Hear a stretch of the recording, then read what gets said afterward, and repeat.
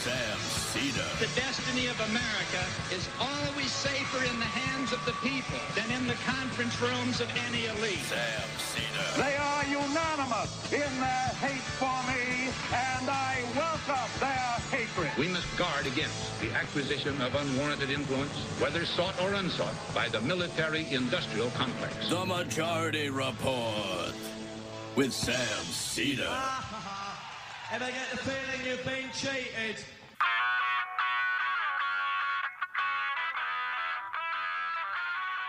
It is Thursday, June 9th, 2022. My name is Emma Vigeland, in for Sam Seder, and this is the 5-time award-winning Majority Report. We are broadcasting live steps from the industrially ravaged Gowanus Canal in the heartland of America, downtown Brooklyn, USA. On the program today, John Huntington, author of Far-Right Vanguard, The Radical Roots of Modern Conservatism. Meanwhile, the House has passed a gun control bill banning sales of semi-automatic weapons for those under 21 and banning large-capacity magazines, but the bill is DOA in the Senate. In a ruling yesterday, the Supreme Court ruled to protect many law enforcement officers who work for the federal government from civil rights lawsuits. You heard that right. That means Customs and Border Patrol agents who abuse migrants, or anybody, you're good to go. Donald Trump and 2 of his kids are penciled in to be questioned under oath by the New York AG in July. 2 Omicron subvariants, BA4 and BA5, have been spreading in the U.S. and will likely be dominant by the fall, experts say. Trader Joe's workers in western Massachusetts have filed seeking an election to become the company's first unionized store. The ACLU has filed a lawsuit on behalf of 3 families of trans kids and an LGBTQ organization challenging Texas Governor Greg Abbott's directive to investigate parents seeking gender-affirming care for their kids. There are 9 families of trans kids currently under investigation in Texas. It's just... And lastly, police have arrested a man allegedly traveling to Brett Kavanaugh's home to kill him. We should probably retrofit his house so there is only one point of entry. I stole that from Matt, who stole that from Twitter. Yep. All this and more on today's program. Welcome to the show, ladies and gentlemen. Hope everybody is having a lovely Thursday. Before we get into some of the heartbreaking testimony from the children and the parents in Uvalde, I want to highlight this Supreme Court ruling because, as I mentioned in headlines, I mean, it's just, this is like soft fascism, and maybe I'm being generous by saying soft. It allows for a specific large subset of federal agents, essentially really more targeted towards Customs and Border Protection agents, to act with impunity. Mark Joseph Stern wrote this up in Slate. On Wednesday, the Supreme Court abolished individuals' ability to sue Customs and Border Protection agents who violate their constitutional rights. In the process, the conservative supermajority came close to smothering lawsuits against all federal officers who defied the Constitution, granting them near impenetrable immunity. So, I mean, there are tens of thousands of Customs and Border Patrol agents, and already migrants, people crossing the border trying to seek asylum. I mean, you've seen the images. They already face insane abuse. But now the Supreme Court is ruling you're not going to have recourse because this is in the interest of national security, essentially.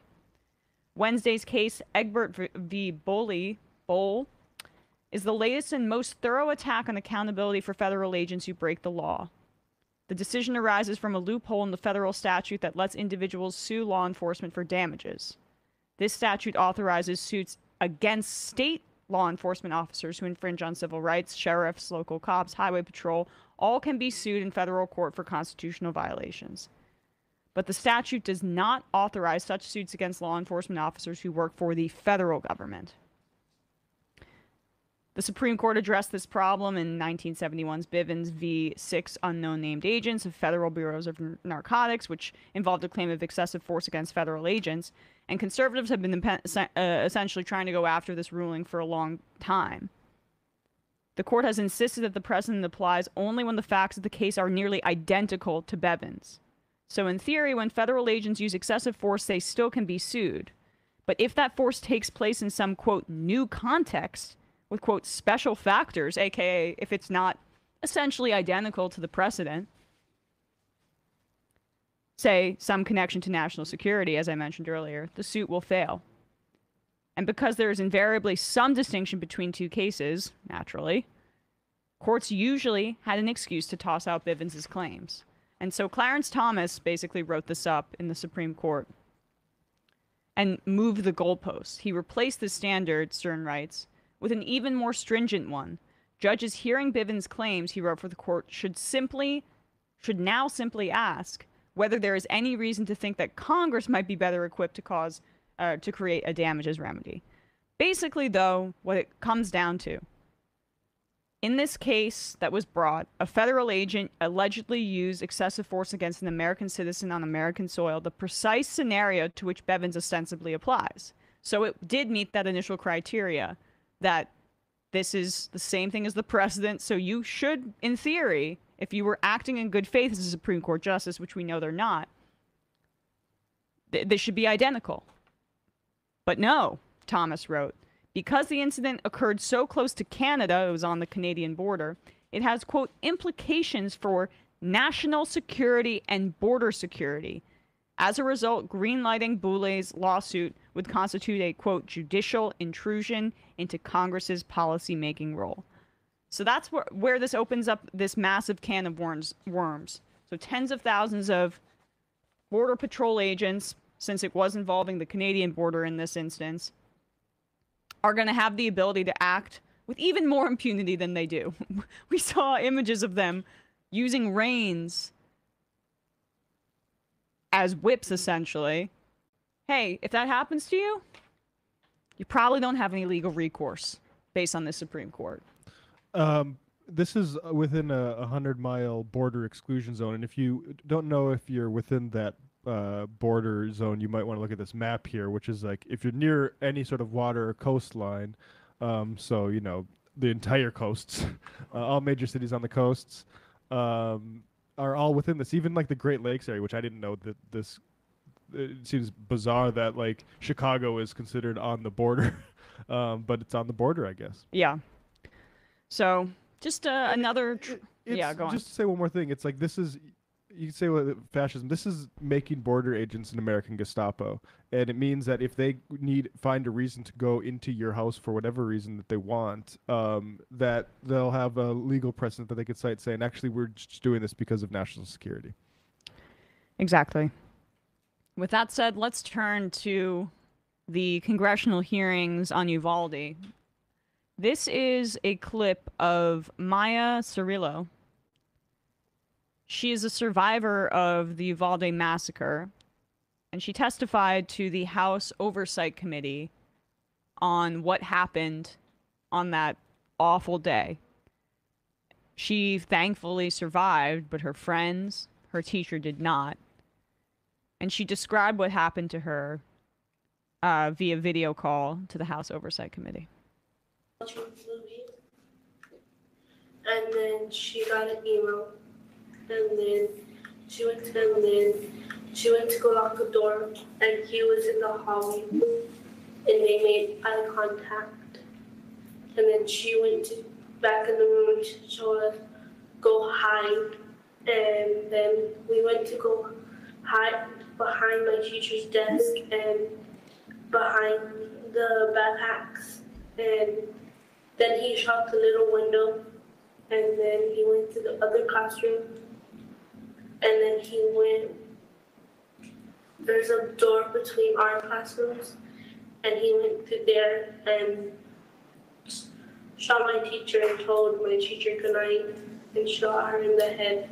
And then he shot some of my classmates and the whiteboard. When I went to the barracks, he shot my friend that was next to me, and I thought he was going to come back to the room, so I grabbed the blood and I put it all over me. And what did you do then when you put the blood on yourself? Just stay quiet, and then I got my teacher's phone and called 911. And what did you tell 911? I told her that we need help and to send the police in our classroom. If there was something that you want people to know about that day and about you, right? Or things that you want different, what would it be? To have security. Do you feel safe at school? Why not? Because I don't want it to happen again. And you think it's going to happen again?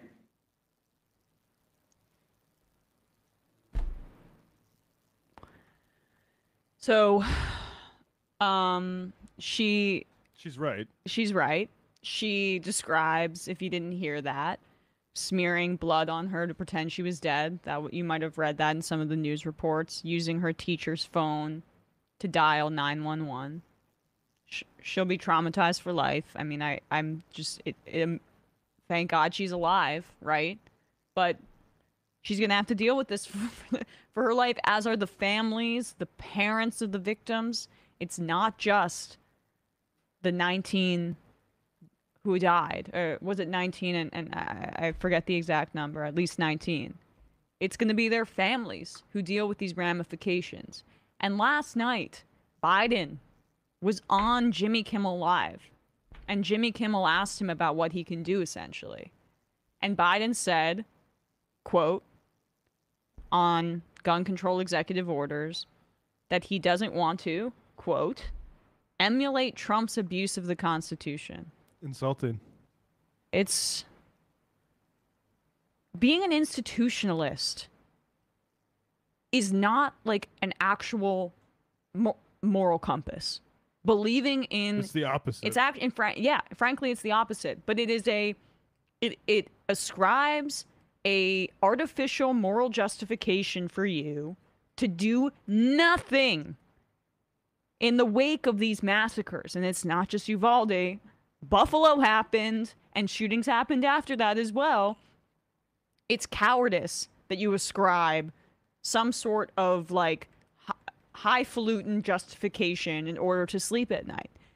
But, Obama was saying the same stuff, I remember, in the wake of Sandy Hook about what cannot be done via executive order because of the Constitution. Maybe, he had some sort of futuristic vision, and he was able to see that he didn't want to, in the past, emulate Trump via executive order, right? That makes sense. It's just, I mean, come on. FDR was unyielding in his use of his executive authority to make people's lives better. That's your responsibility as a leader, not to put institutions first and norms, which is like not really what he's doing. He's just hiding from it. The Constitution is a slave driver's document, and it shouldn't be respected. Like, I mean, I understand that politicians have to operate within this, but like, you can't over dead kids say that you're gonna be being paying fealty to the Constitution. It's ridiculous. Well, also, I think you're right in the sense that as this is probably not his intention, but at the end of the day, does the intention really matter when he's basically saying the mores on Capitol Hill matter more than dead kids? Yeah. It's the same end result, regardless of whether he means it or not. Exactly. That is what you're supposed to do as a politician. You're supposed to make people's lives better, and frankly, I don't really, I don't have having affection for and fealty to documents and institutions and norms is giving way too much credibility to, yes, slave drivers, as Matt said, to racists, to a document that was created by wealthy white landowners and skewed towards their perspective. We live in this current reality. And frankly, I don't even think the Constitution says anything about this, but we live in a current context. And your job on this tiny, tiny time you have on Earth, Joe Biden, and this tiny, tiny time that you're in power, is to do everything you can to make people's lives better and not to shrink in cowardice and pretend it's some sort of institutional norm situation. All right, we're going to take a quick break, but when we come back, we will be joined by John Huntington.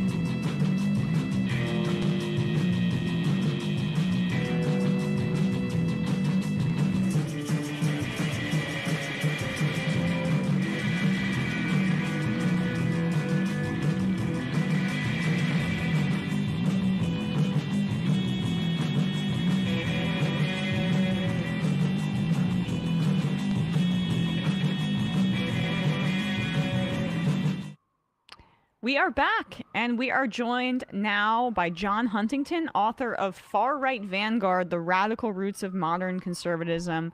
John, thanks so much for being here today. Yeah, thanks so much for having me. Of course.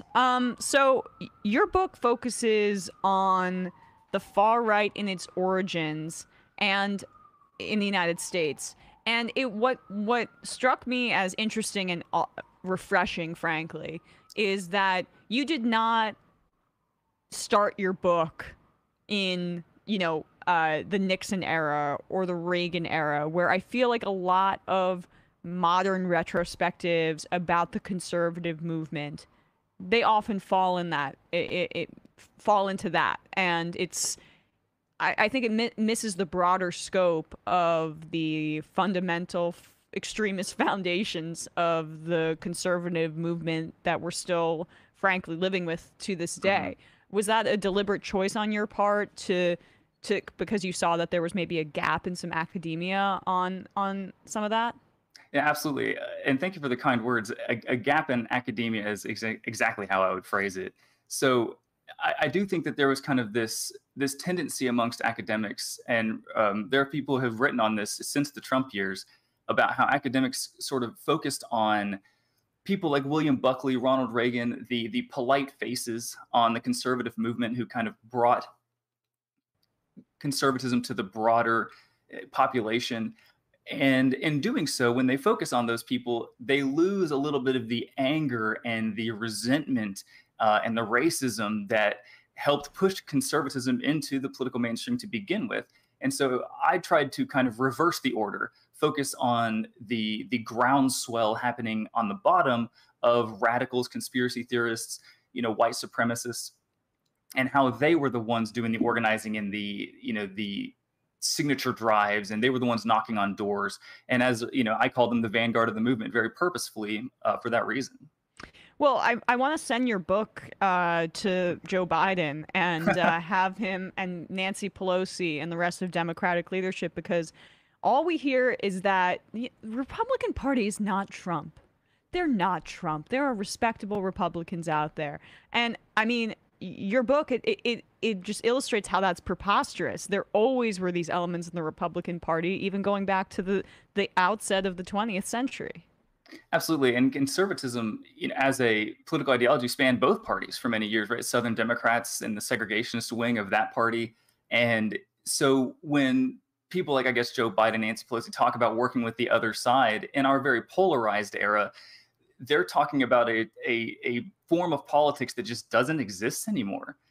Back in the day, you could have liberals and conservatives being both in both parties, but that just isn't the way things are today. And so the gridlock is much more apparent in our modern era. So let's start, I guess, at the outside of the 20th century, the beginning there. You know, the resurgence of the Ku Klux Klan, I think, is a essential part place to start, basically. But also the opposition to the New Deal as well. Talk about where you started your book, and some of the confluence of different factions within the conservative movement in opposition to the New Deal, as I say, and also the rise of far-right white militia groups like the renewed Ku Klux Klan. Absolutely. The early 20th century is very, very important for the rise of conservatism, especially the 1920s, I think, were a really important moment because you have this renewed fundamentalist vigor, fighting against evolution being taught in public schools. You've got the rise of the Second Klan and the nativism and racism that brought to the forefront. And that version of the Klan had some 1 to 3 million members, including men of society, politicians. It was not, just a bunch of ex-Confederates in the backwoods. I mean, this was a real legitimate movement. And then when you build into the 1930s, when Franklin Roosevelt becomes president and starts instituting the New Deal, empowering labor, creating larger government programs, it kind of consolidates a large amount of the conservative, I guess, opposition to the New Deal. You have businessmen who don't want empowered unions. You have Southern segregationists who don't like the fact that, Black and brown people are getting government benefits or are getting government jobs, and that might, prevent them from being exploited in ways that they had historically.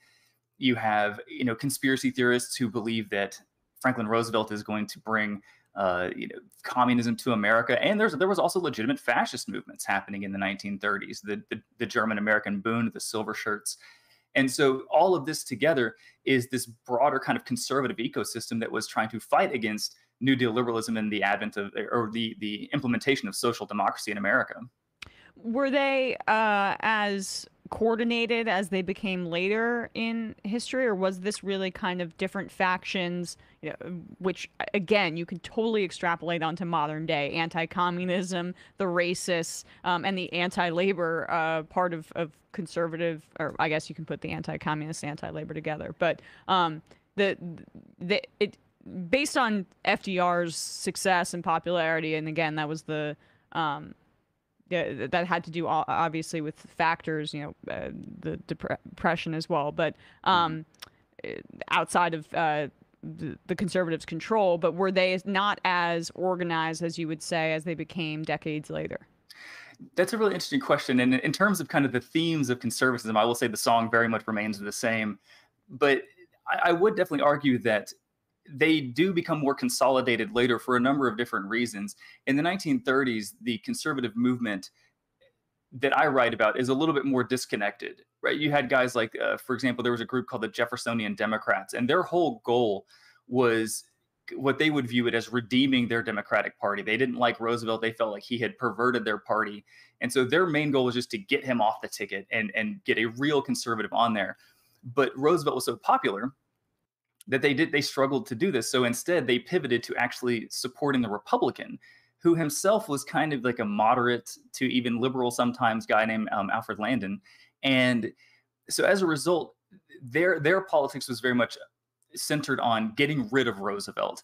Later on, the conservative movement will coalesce in a way that they will eventually take over the Republican Party, right? And that's where figures like Barry Goldwater and even William Buckley, become important, because they are spearheading a broader conservative coalition than the ones in the 30s and 40s. So can we talk a bit more about the second coming of the Ku Klux Klan, and how that fit into, particularly, what was it, 1915, when they were founded once again, into that time Birth of a Nation comes out. Mm-hmm. We were chatting about this before the show, and Matt, our producer, was saying that some people call the Klan the first real U.S. fascist organization in the United States. Is that a fair assessment? And perhaps that you can draw comparisons to the present as well. So I am not necessarily a scholar of fascism, but I do think that there are notes of fascism certainly within the Ku Klux Klan, the authoritarian inclinations, the calls to replenish America somehow. Not to put too fine a point on it, but make America great again is very much we need to renew, we need a renaissance in this country, and that's what the Klan was offering, and they very much clung both to the flag and to the cross at the same time, using Christianity and patriotism as a way to otherize certain people, whether it was immigrants or Black Americans or whomever, to create a wider nation, or at least a nation in which white people had all the power.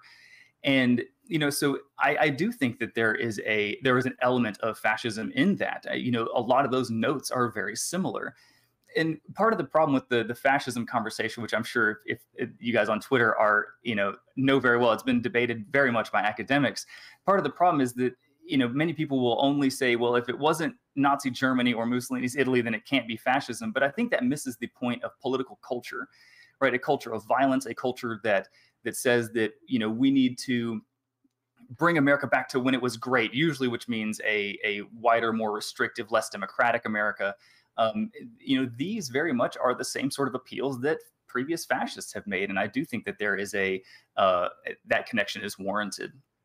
And in conjunction with, say, the first Red Scare movement in around the same period in response to the Russian Revolution, can you explain what that looked like in America around 100 years ago, and how that was fundamental to conservatism at that time?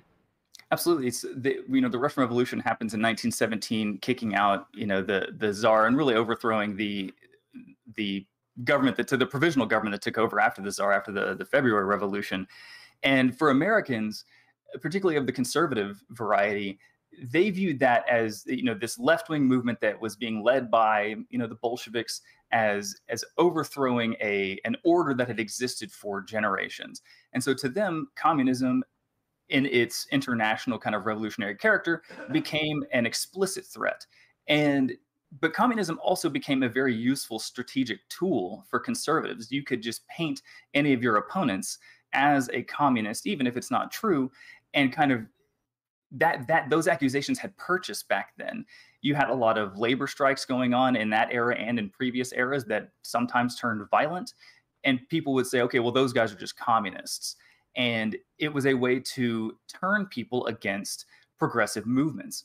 And so anti-communism not only became a widely held belief, but also a strategic tool for conservatives to demonize opponents that they didn't like or that they felt were, taking America in the wrong direction.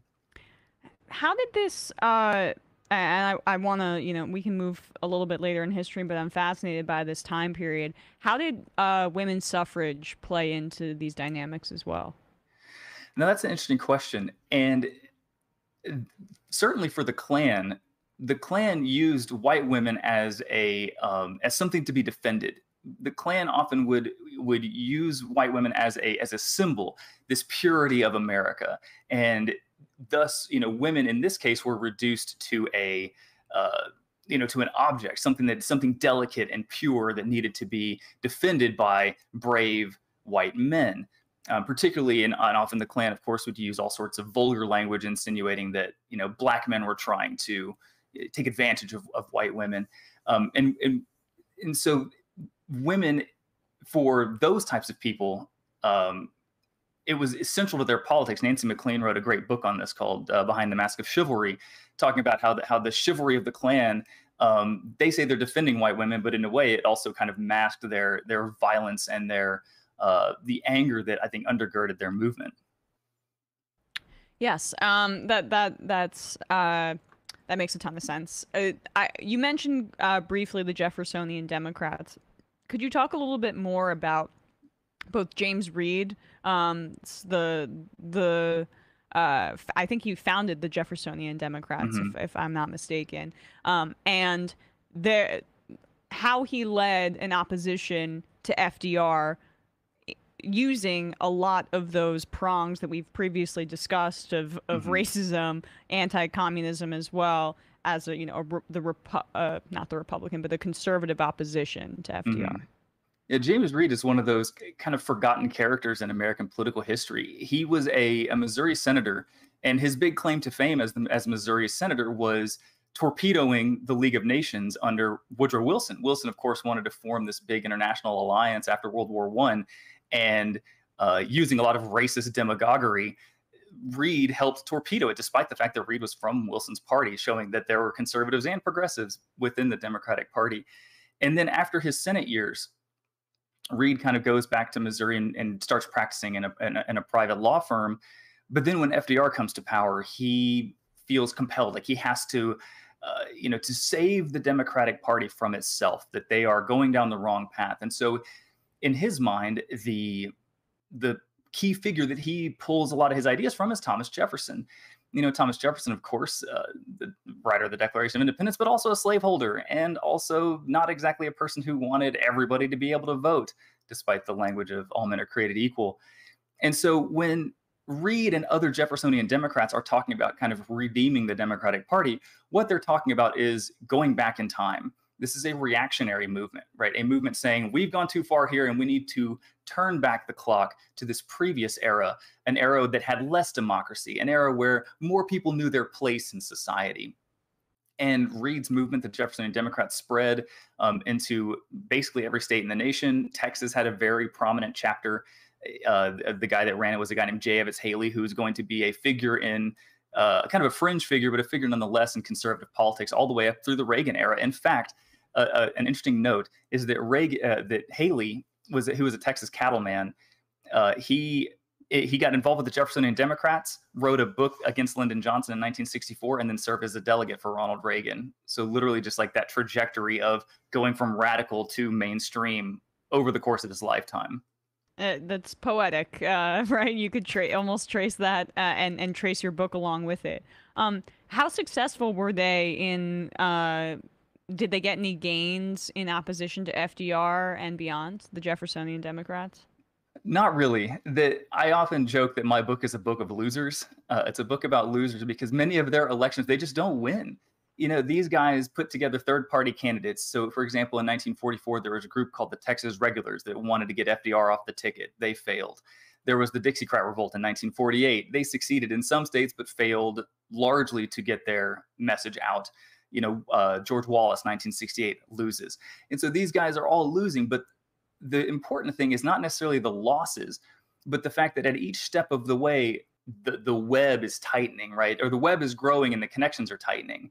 They're getting to know each other. They're forming organizations. They're getting involved in each other's organizations. And so there's a lot of cross-pollination, and much of it revolves around the activism that they create during these moments, right? In 1956, for example, there was a candidate named T. Coleman Andrews who hilariously was actually working in Eisenhower's administration as the IRS's main guy, then quits. And then after he leaves government, he turns into an anti-tax advocate and runs in 1956 under a third-party banner. He only gets like 100,000 votes.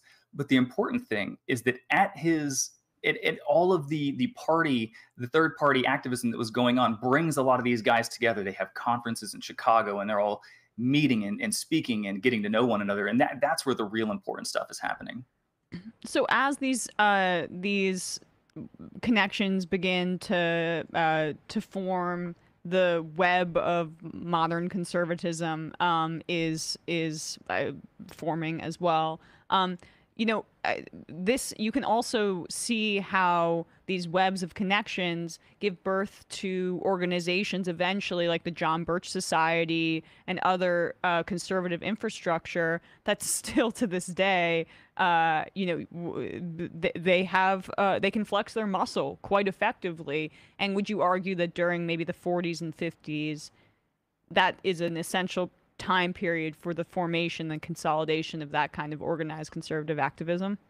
Absolutely. I think the 50s are a critical era. I think in my book, I think the title of that chapter is called The Cauldron, because it's this moment where anti-communism now has purchased across all of American society.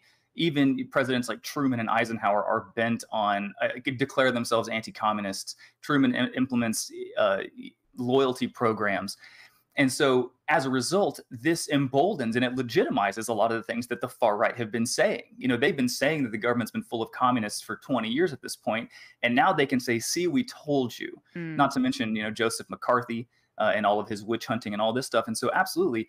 And what's interesting is that in the modern day, the Birch Society has gotten a lot of attention, rightfully so. They still exist. But what I think is interesting is that the Birch Society, to me, wasn't the beginning of the far-right movement or even the beginning of, you know, the modern conservative movement, but more so kind of a culmination of a moment, because the far-right had been building since the New Deal era. And then in 1958, when the Birch Society is created, it's this moment where Robert Welch, the founder, decides, well, the far-right has been so disconnected for so long, we need to have a central kind of clearinghouse organization. And that's what the Birch Society became. You know, was this big organization, you know, boasting at least 100,000 members, maybe more. They never released their membership rolls, so we don't really know how many people there were.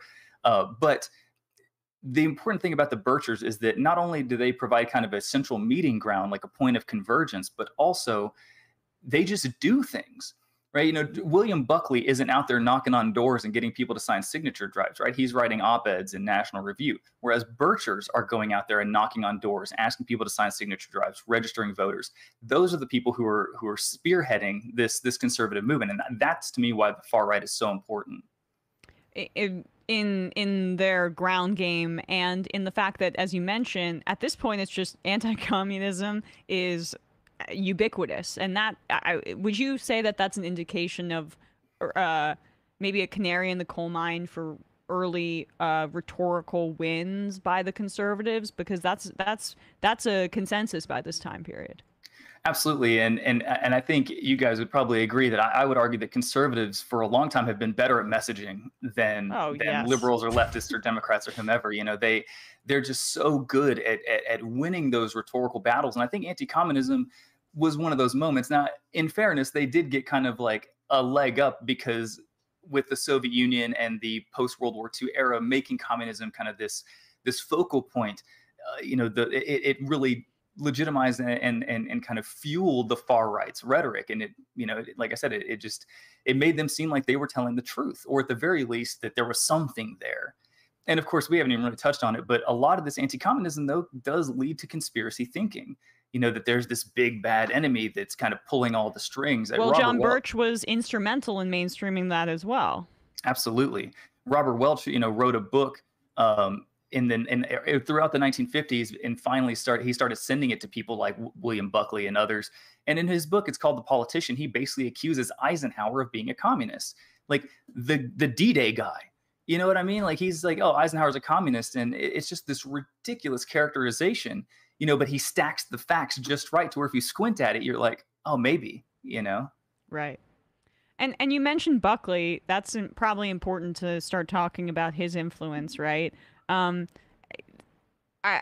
did another interview maybe a year ago. God, all of this blends in my mind, frankly. But Buckley later kind of tried to distance himself from John Birch, but he was, I think, talking out of both sides of his mouth to that degree, because it's another example of this desire, this impulse to say there's a distinction between the crazies and the Mitt Romneys or whatever. But frankly, it's a symbiotic relationship, and Buckley was very much involved, or at least, you know, kind of working alongside the Birchers and the crazies. What did you in your research find in terms of that relationship? And is my characterization accurate, frankly? No, I do think your characterization is accurate. And I think this is one of the key areas in which historians have not done a great job of telling the history of the conservative movement, because historians often focused on guys like Buckley. And of course, Buckley wanted to draw those lines of respectability and would say, oh, no, we're not like those guys. And historians picked up on that and then wrote these books about this respectable conservative movement, and that there were these rigid definitions, and that the crazies and the kooks were over here, and these guys are legitimate. But the problem is that that's not reality. There was a lot of overlap, and continues to be a lot of overlap. The conservative movement is a big tent, and all the boundaries that might exist, all the words that we use to describe various types of conservatives, those boundaries are very porous. Just to give you an example, in the 1950s, when Robert Welch was writing his book, he corresponded with Berkeley. The guy Roger Millikan, one of the key funders of National Review, Buckley's magazine, Roger Millikan was a Birch Society member. Robert Welch donated $2,000 to National Review to help get it off the ground in the early 50s. And in fact, the very views that Buckley had aren't all that dissimilar from what the far right was saying. Very infamously, in 1957, Buckley wrote an article in National Review talking about race in the South, and argued that the white race he called white people the advanced race. Those were his exact words, and said that as a result, they have a right to rule. And so it's like, how is that any different from what Southern segregationists are saying? Right. It's the exact same thing. Well, that's a good opportunity to talk about, since we are in this time period, the civil rights era, and how this plays into this. Brown v. Board in the 50s. I'm forgetting exactly what year that was. Or no. 54. You're in. 54. Okay, good. I'm terrible with dates, honestly. But this is happening right at the same time period. So there's just like it was decades before, there's the Klan and the anti-communism elements, and there's the racism and the continued anti-communism elements. How was this time period of conservatism? It seems obvious, but maybe it's not. Developing itself in opposition to Black people and to civil rights. Yeah, there's the various obvious opposition, right? The people who just don't want segregation to end. And in 1954, there's all sorts of pushback. There's the Southern Manifesto that gets written, I believe, in 1956 by a bunch of congressmen who all sign it and basically say that, the state is, has its boot on our neck, more or less. And of course, then you see guys running for Congress or for president, even George Wallace. But what I find so interesting about this moment is that there are rhetorical shifts that start happening in the 50s and 60s, because at a certain point, in some states you can still be an overt racist, but in a lot of states you can't anymore. And so at a certain point, conservatives sort of dial back the racism and shift to what they would call like what some scholars would call like dog whistle politics, or even like colorblind conservatism. This idea that they start talking about states' rights and other forms of other things that, if you kind of scratch at that surface, it's still the same old racism. It's still trying to keep Jim Crow around, but not with the blunt racism of the 30s and 40s per se. And again, that's generalizing, but I do think that was happening.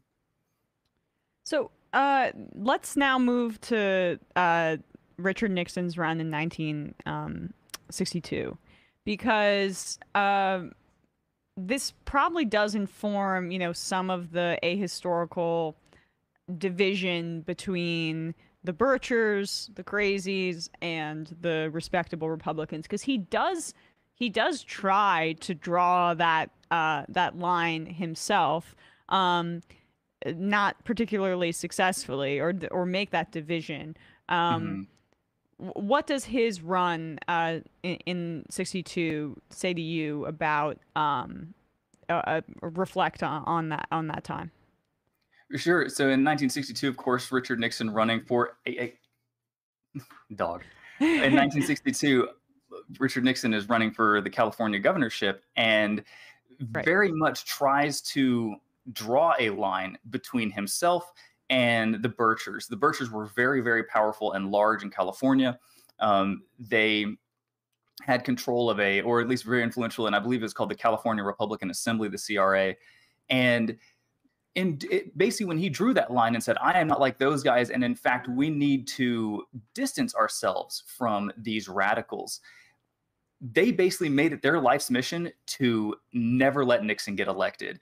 And in 62, it works, right? Nixon loses in 1962.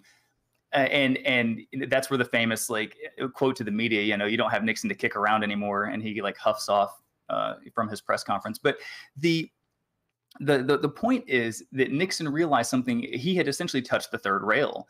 And the third rail of the conservative movement is the far right. They're the ones who are driving the bus, even if he didn't realize it at the time.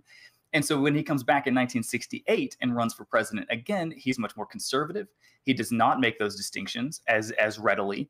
He uses the phrase law and order. Again, that's a great example of that dog whistle politicking. It's not racism, but white people knew what he meant, you know? And so, yeah, absolutely. I think that Nixon learned that lesson in 1962 and then corrected it in 68. And Goldwater kind of learned, and he was more successful in representing both poles of the Republican Party. Yeah, and Goldwater was absolutely part of the far right. They viewed him as one of their own. And that's one of the things that I think is so fascinating about historians when they started writing history books about conservatism in the 90s. Goldwater played a huge role as this kind of beginning moment. And to me, Goldwater is not even the beginning, but really the culmination. This was the far right believed that they had made it. In 1964, the Republican Party had its convention in San Francisco, and there were birchers on the ground floor. And when Nelson Rockefeller, the famous New York liberal, got up to speak to the Republican delegates and was trying to say that we need to move away from this extremism, he literally gets drowned out by boos and by chants of "We want Barry." And so the far right believed this was our moment. And then, of course, Goldwater gets absolutely obliterated in that election. Right. And so for some people, they're like, okay, well, the far right is maybe too much of a liability. But I think that's the wrong lesson. I think the actual lesson that they took from it is we can't be overtly extreme, but we still need those votes. And so they have to figure out a way to kind of thread that needle. And that's where I think the law and order rhetoric comes from, and these sorts of things. They figure out that way to phrase their politics in such a way that appeals to both mainstream and the far right. So is that a lesson they take from the shellacking that Johnson gives to Goldwater? Or, I mean, what were some of the lessons learned there? So in the immediate aftermath of Goldwater, I'm talking like the days afterwards, people all over the newspapers in the country were basically declaring conservatism was dead, that this was the end of conservatism, that Goldwater had shown that this was a cul-de-sac, right, a political dead end. But William Buckley, in one of his columns, said that he thinks that the grave diggers were premature. He didn't think it was over. And the reason why is because the movement had been built to the point where it could sustain itself. It wasn't just that you could topple over one candidate and that was the end of it. There was still a sustained conservative movement on the ground level being led in part by the far right, and at the top level being led by periodicals like National Review. And so to Buckley, the lesson was we need to kind of refine our rhetoric, and we need to figure out a way to still get our politics across while maybe moderating our language. Well, and it ended up paying dividends for them later. It is interesting when talking about Goldwater. I can't help but think about like Hillary Clinton embracing, what did she call herself, a Goldwater girl? Goldwater girls, yeah. When she was younger. Right, right when she was younger, and she worked for him, if I'm not mistaken. At the outset of her political career, basically. And what maybe this is a bit transitioning to the present, but it's amazing how conservatives have been so successful at normalizing their extremism, and until very recently, particularly in the 90s and after, getting like 80% of what they wanted included in democratic speak and embrace in the form of neoliberalism, frankly, but and also in welfare reform under Clinton. Like, they won so thoroughly. The culmination of all of their work and organizing, frankly, paid dividends, not just in terms of like Reagan's landslides and the tax cuts, but the embrace of a lot of the platform in the opposition party. Absolutely. I mean, and the Democrats, rather than they never quite returned to the liberalism of the mid 20th century. They just figured, well, that's over. We can't do that anymore. That's not where the politics, the general American public is. And so they've shifted to this, the triangulation, the neoliberal era that we still continue to live in. What's interesting, though, is that conservatives are never quite, and I think this is true for any political ideology, but conservatives are never satisfied with the person that they have in power. Reagan's a great example. Reagan cut taxes. Reagan crushed unions. Reagan stripped away regulation, so very much an economic, the libertarian economics, the swaggering foreign policy. But the religious right felt betrayed by Reagan. They didn't think that he did enough for them. And it's fascinating because now the religious right very much feels like Trump is there, that Trump will do what they want him to do. I mean, look at the Supreme Court, right? And so it's, but yet Trump is not, there are still conservatives who believe that Trump is not doing enough or didn't do enough in his presidency.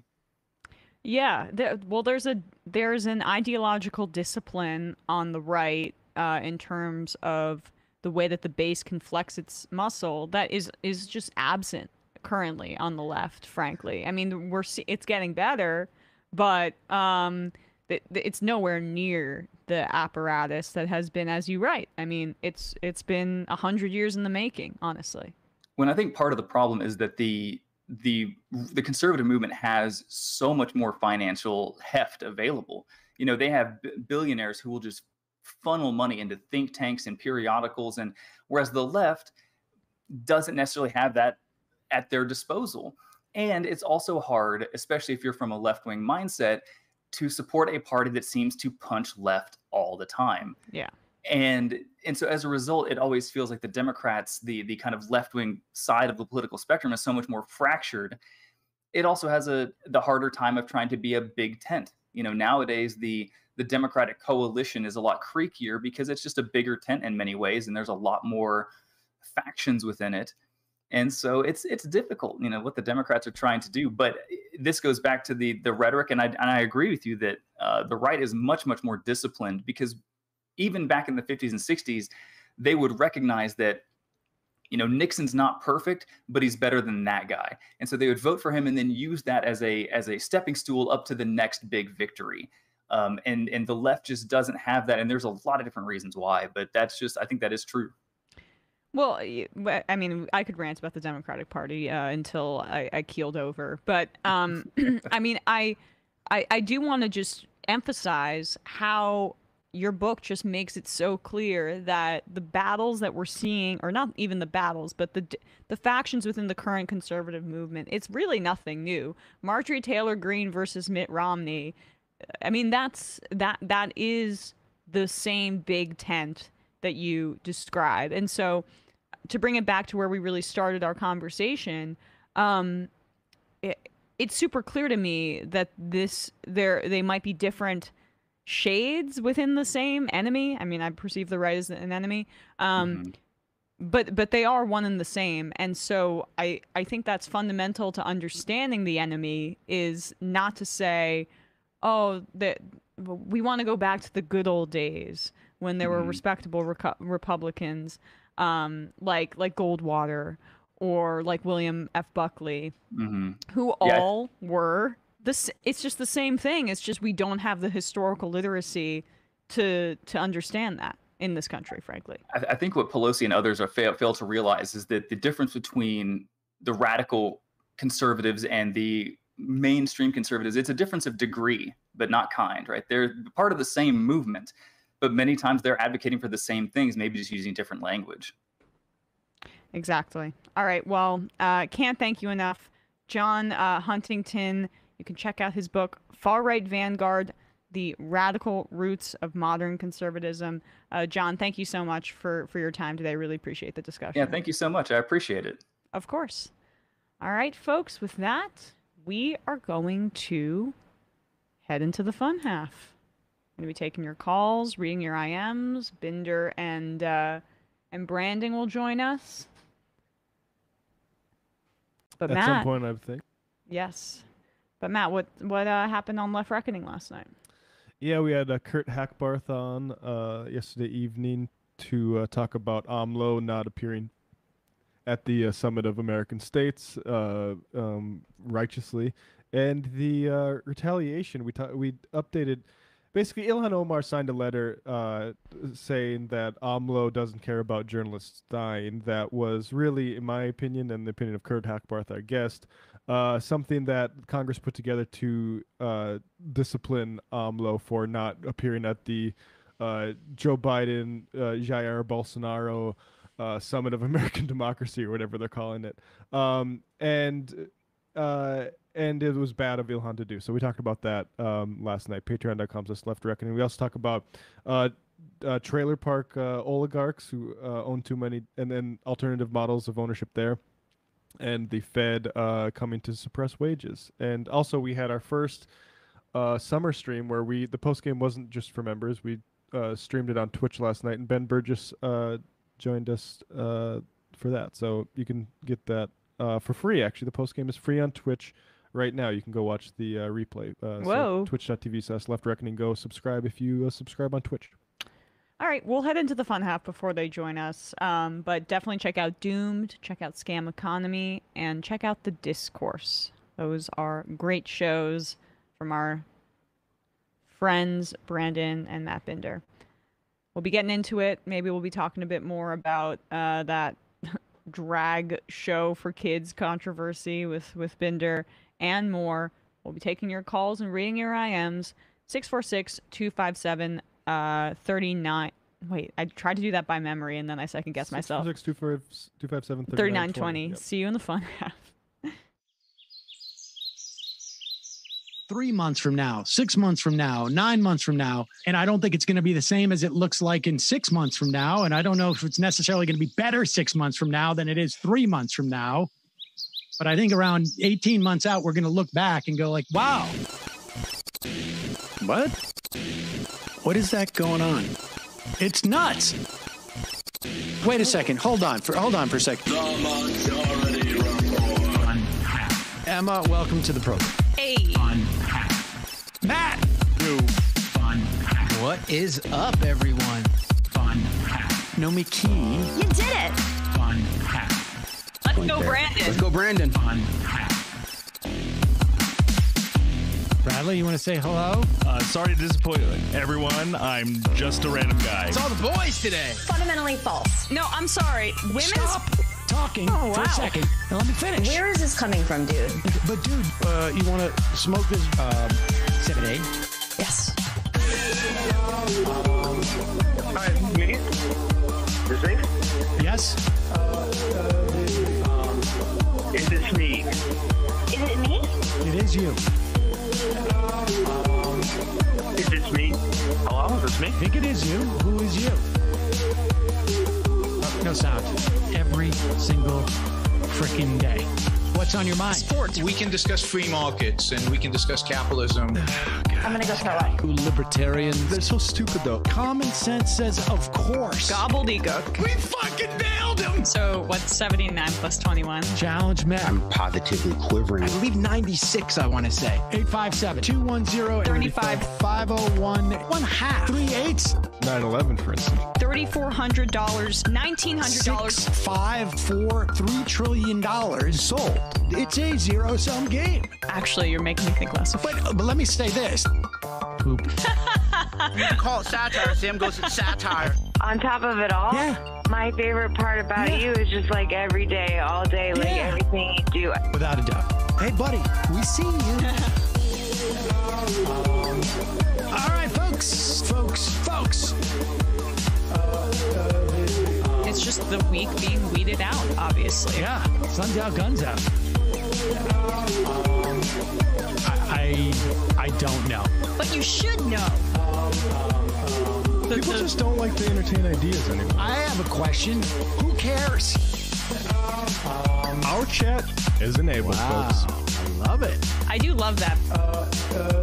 Look, gotta jump. Gotta be quick. I gotta jump. I'm losing it, bro. 2 o'clock. We're already late, and the guy's being a dick.